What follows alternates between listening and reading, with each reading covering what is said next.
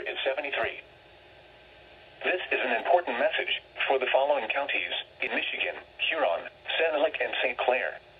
The National Weather Service in Detroit, Pontiac has issued a Lakeshore flood advisory, which is in effect until 10 p.m. this evening.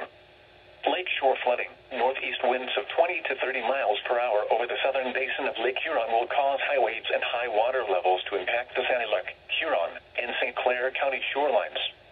Impacts: shoreline erosion, damage to docks, and minor flooding along the shore is expected.